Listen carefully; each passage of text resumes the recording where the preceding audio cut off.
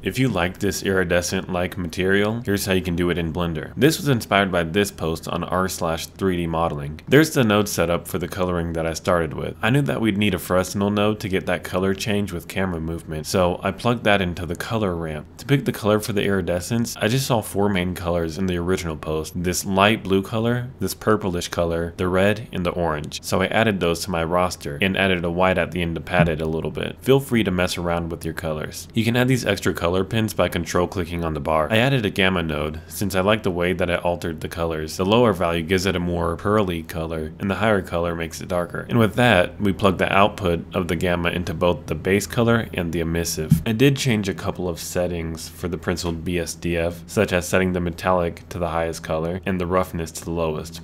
We can get pretty results with just this, but if you want to add that glass or see-through effect, add another principled BSDF by right-clicking and searching principled BSDF. Also, add a mix shader as well and plug the principled into it. On the BSDF, set the roughness low, the IOR between 1 and 1.5, and then set transmission to 1. Plug in the BSDF that controls our color if you haven't already, and then plug in the mix shader into the material output. In order to control the ratio of glass to color, I used another Fresnel node and plugged it into a color ramp. Plug the color output of this color ramp into the mix shader into the factor plug. These are the settings that I liked, but mess around and see what results you get. This was a fun little experiment, so I hope you guys enjoy. And for more tips like this, consider subscribing.